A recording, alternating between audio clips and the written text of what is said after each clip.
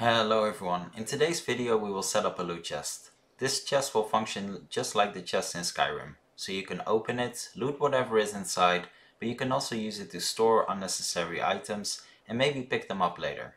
We are going to do this one start to finish, including creating the animations for those who haven't done this before and only have some models. In order to create this we will need Unity and the inventory module.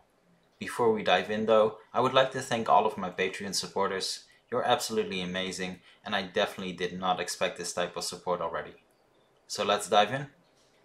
So for this tutorial I will be reusing my last scene, not because you need anything here, you can have a completely different scene or have it from scratch. I just want to have it all in the same merchant inventory type scene. So I'll be using this, but again you can use a fresh scene, there's nothing you really need here. So I'm going to really do this all start to finish, so even making my simple chest.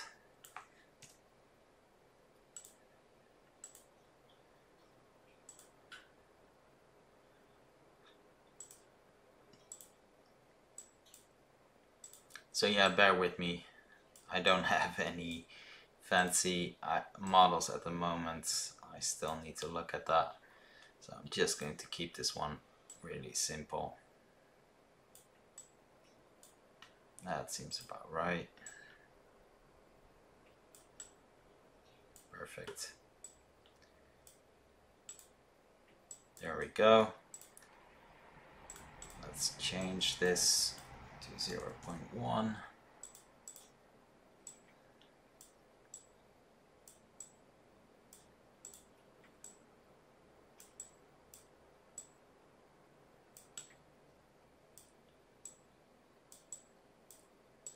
Perfect. Now I have a wood material that doesn't really fit with this, but just going to use this one for now. There we go.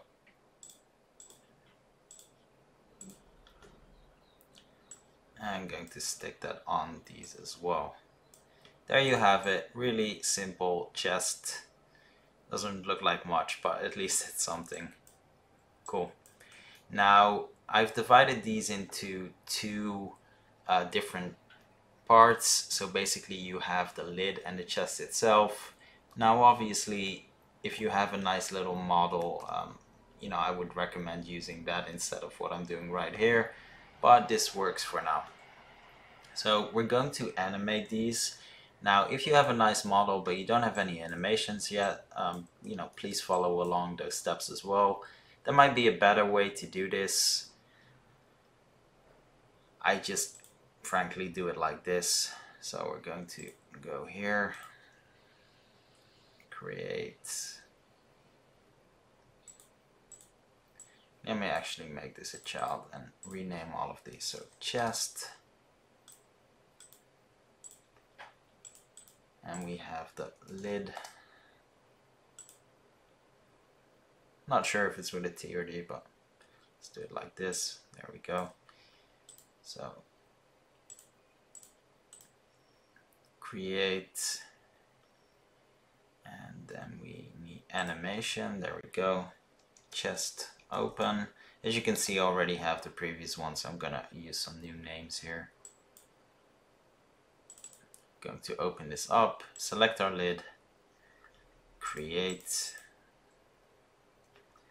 chest open, or well, seems like I already have those. Let me remove all of those.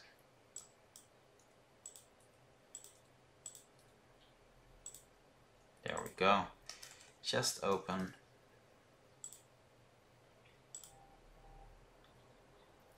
So I'm going to add two properties. So I'm going to change the position, and I think rotation as well. I'm not really sure, but anyway. So that's fine. This is the default state. So we set those points, and let's record first, and then here in 10 seconds we are going to rotate it. There we go. Nice and open. Perfect. So if we play this, it opens our chest. Perfect. We don't need these. And there we go. That's really fast, but yeah. It's supposed to open the chest real fast. We're not going to loop these, so as long as this works, we're good. Let's do it in 20, just a bit longer. Perfect. That looks better. Now we're going to create a new clip. We'll call this chest closed.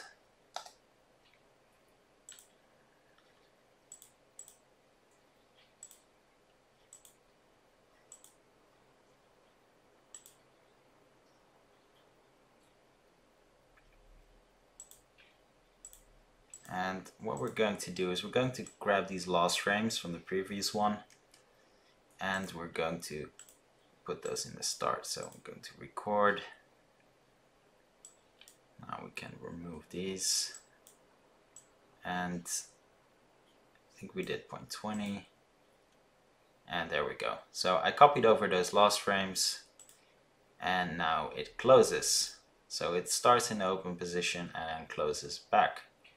Really simple and nice. Cool. Now this one will have a, there we go, as an animator controller. So what we're going to do here is we're going to turn these around. We're going to make this the default layer state. So this is closed.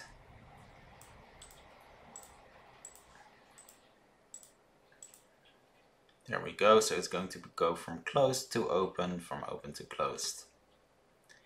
Going to add one parameter here called open. This will be a bool. I did that correct, right? Yeah, bool. There we go. And here in our transition, this will happen if the bool goes to open is true, no exit time, and here we are going to do the opposite if open is false, and that's it. Really simple animation. So let's add that. Oh, it's already added. There we go. We have our animator and we're all set. Perfect. So that will be our chest. That will be our really basic animations. So that's really nice. And what we're going to do now is we're going to make sure we can actually use any of this. So we'll head back to our chest here and we're going to add triggers. So I'm going to add 2 triggers in total. So we're going to start with a, let's do a box collider.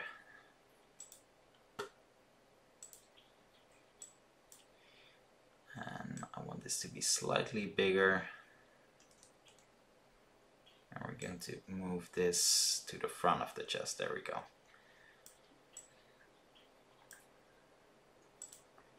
Two triggers.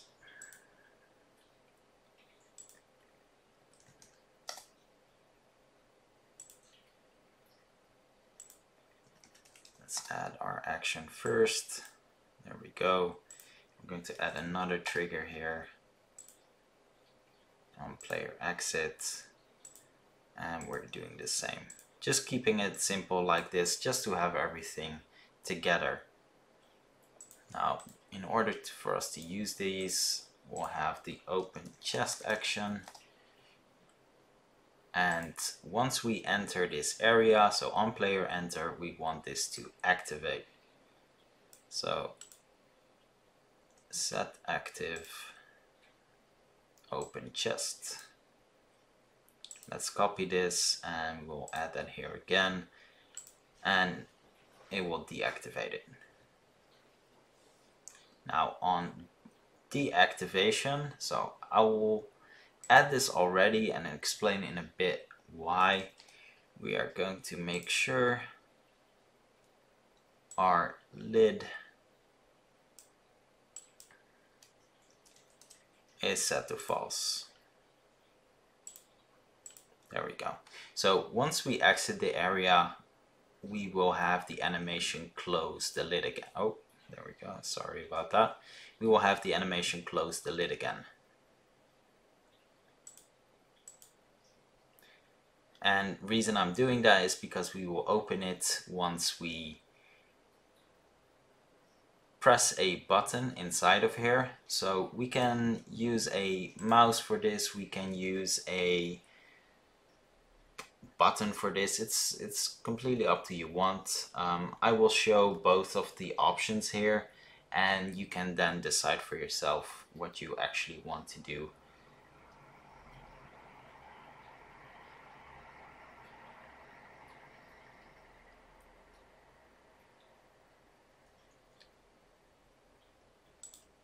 So once we add our trigger, so this is the default, which you will see a lot. Let me add the sphere collider in order for you to use this. Let's do it like this.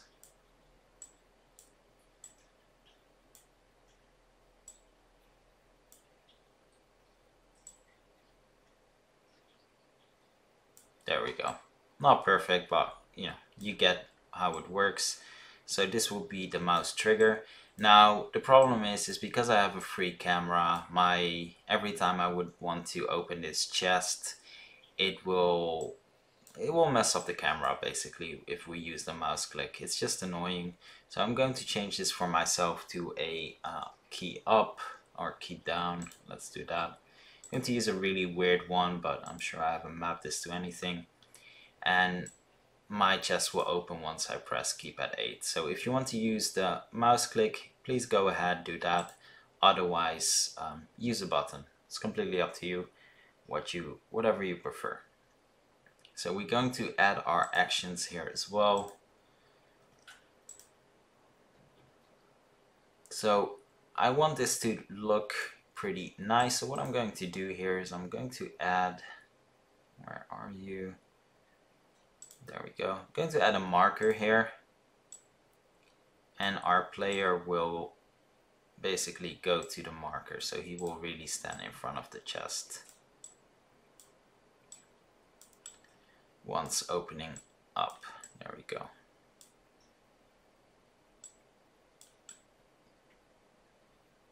That's a decent distance. Perfect. So we're going to have him move towards the marker.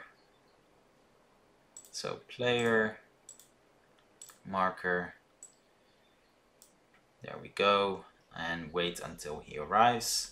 Then we're going to animate our chest. So I'm going to drag this one in here. The lid, apologies. It will be open. Our bool is set to true, so it will open up our chest. Then we are going to add an animation here. So you can choose whatever animation you want. I have one from Motion Pro, where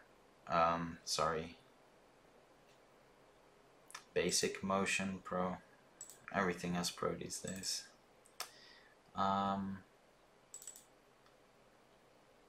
There we go.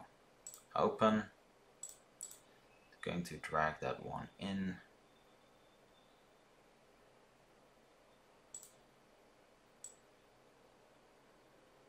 Perfect. So this is the basic loot type of animation. It's not perfect, but it does what it's supposed to do. So we will have him change to an animation, and you can use whatever animation you want. Game Creator has a lot of them already incorporated, but it's completely up to you. So I'm just going to use this for now. Then I want to make sure there's time for all of this to happen. So we'll add a wait. Let's do 0.8, not a full second. And we are going to go to inventory, container, and we are going to open up the container UI. Now this is not enough. This only opens up the container UI. We still need to set the container UI somewhere. We can do that here, which is really nice. So we can add it here. We can add what needs to be inside of it. So it doesn't really matter. I'll just add a sword, one of them, and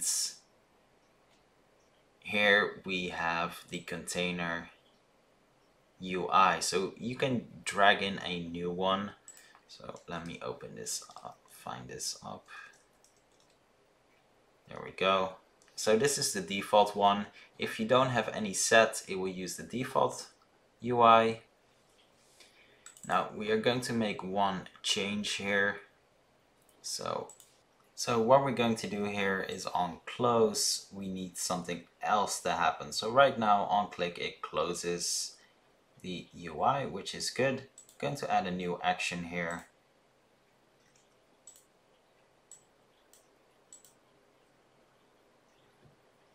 Where are you? Actions, there we go. So while using this actions execute, we can actually use game creator actions on click, which is really nice.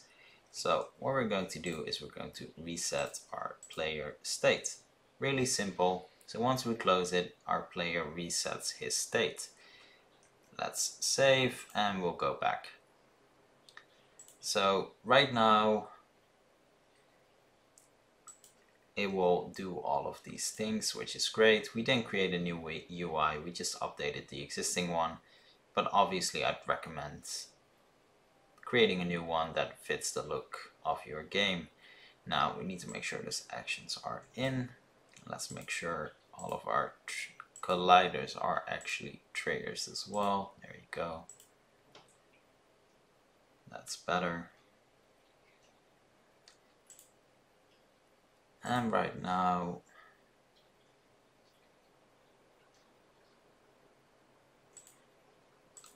perfect. We're all set here.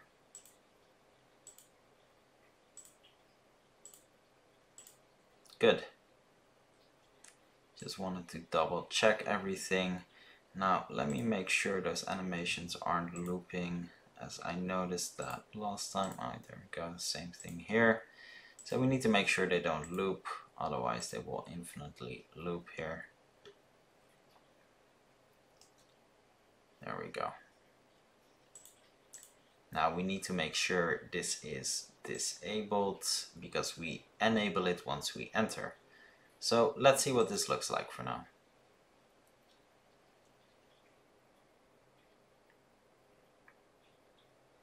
There we go. We enter. And it closes again. Real nice. And we can put it back. Now obviously there's no indication that we have to open this chest, so we wouldn't be able to know. So one thing we can do here is create a canvas. Let's make sure this is activated again. So let's rename this.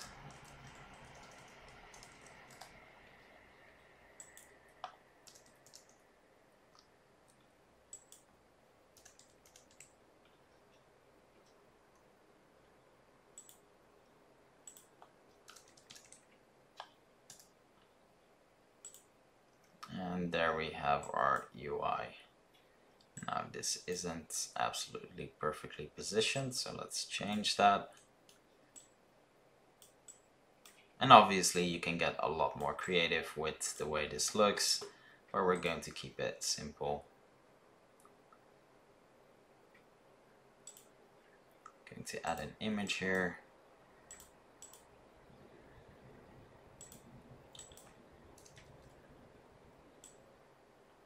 That's about right. Let's add some text. Press, well, whatever it is you're using.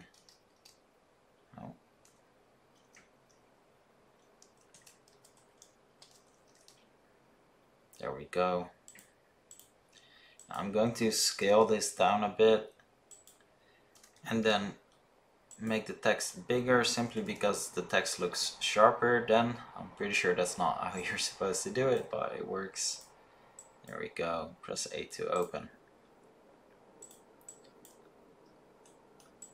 And we have our text. Now, because this is part of the open chest, it will only be visible once we're actually in the area. So, pretty sure we have everything right now, so let's give this a go. Disable this one, save, and press play.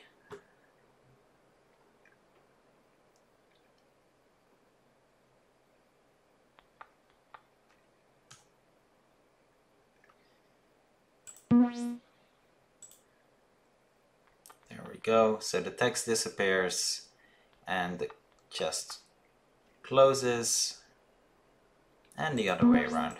Now the nice thing about this is that you can, this is a chest you could reuse, have in your house, for example, or whatever player area you've created, and it's something you can always use to store items. Now the important thing here is that you see this save container, which has its own ID, so it's part of the save system Game Creator uses, so it will actually save what you're storing here, which is really cool. So there you have it, really simple, creating a chest start to finish using the inventory system for a nice container. Hope you enjoyed this, and if you did, please hit like and subscribe, and I will see you next time.